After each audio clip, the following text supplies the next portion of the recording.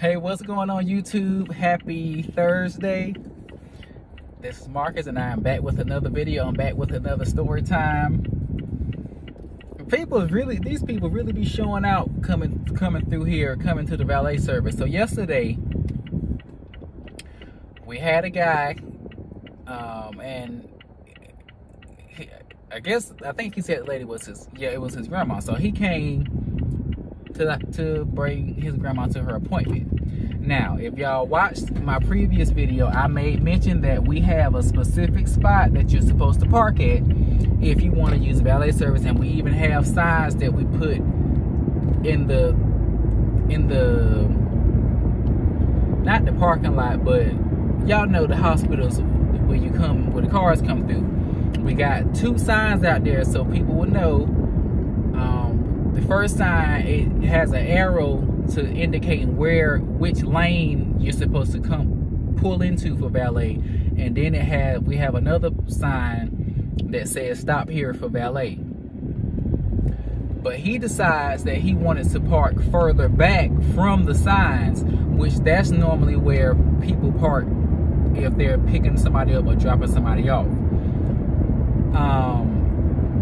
Now, usually, whenever we valet, when people pull up, we walk up to the car, get the information, and then we take the car and drive it up to it and park it. Now, if you are parked further back, like where this guy was parked at, we usually don't come to you because we assume that you either dropping off or picking somebody up. If you park back there, you know, we not assuming that you're gonna use valet. Now, unless there's already cars in the valet lanes and you pull in, then sometimes we'll walk up to you and say, hey, are you here for valet, yada yada yada. But because of the fact that there wasn't no cars in front of him, we just let him sit there. So he gets out, goes into the building that we valet for, goes and gets a wheelchair and comes back, and he was, you know, just like, y'all working, you know, I mean very, very rude, very nasty. And the guy that I was out there with, I could tell he was about to say something smart, because that's one of our pet peeves is when people come to valet, you don't pull up to the sign or don't pull up to the designated spot, but then you get mad if we don't come to you to park your car. And so he was tempted to say, you don't see the sign right here, but he caught himself. And the guy was like, what? And he was like, you know, this is where you pull up for valet. This is where you pull if you want to use valet, brother. So the guy pulls up. I already had an attitude, and I heard him say something about, he was like, this is the same mother effer that locked my keys in the car. 'Cause I guess last time he came, somebody locked his keys in the car. And so the guy was trying to tell him, like, no, I didn't lock your keys in the car. Well, how the F you gonna tell me? He was like, because I'm telling you, like, it wasn't me. I don't lock keys in people's cars.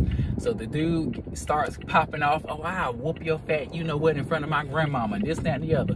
And the dude, now, the guy that was bringing the grandma, he was the one that was all up, loud, and aggressive.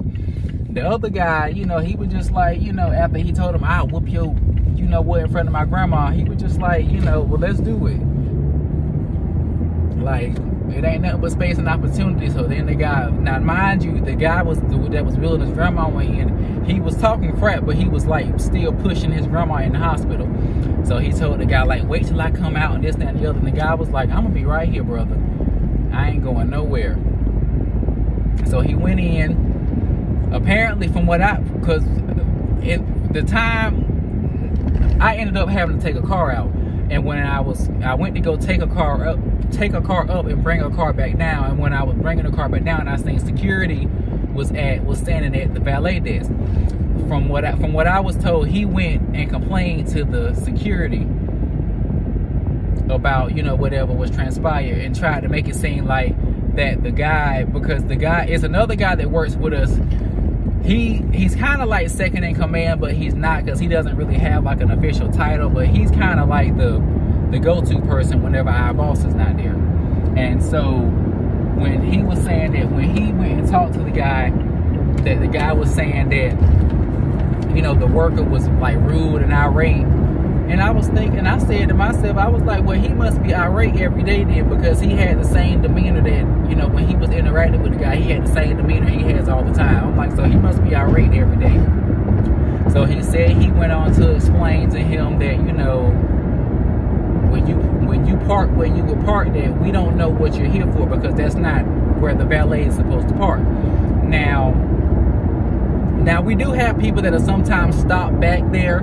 Like if they have somebody who's older or somebody who is handicapped or something, or disabled, they'll sometimes stop back there, let them out, and then they'll pull up to the valet. But he didn't do that. He just stopped back there. Now, mind you, we have where our stand is, because the building that we valet for is actually attached to another part of the hospital.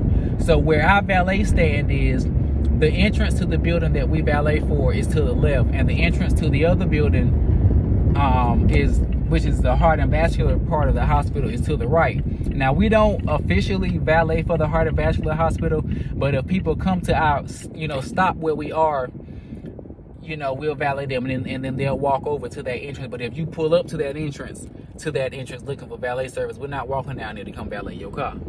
So anyways, so my whole thing was, it would have made more sense for you to come to the valet stand, since you had to go, you were going to the other building anyway. But anyway, so, you know, they pretty much told the guy that, you know, next time, you know, when he comes out, just don't say nothing to him.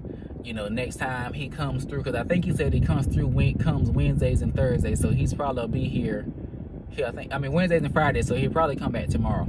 So they told him, you know, next time he come back, just don't say nothing to him. Now, the guy who I was talking about, that second in command, he said that when he talked to him, that, you know, he'll try to keep an eye out for him, and he'll handle him, because he said he never had an issue with him.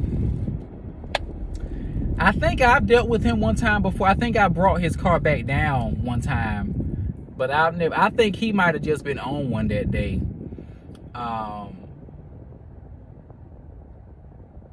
I don't know. He, like I said, he had an attitude from the jump when he first addressed us. There wasn't no, hey, good morning, excuse me.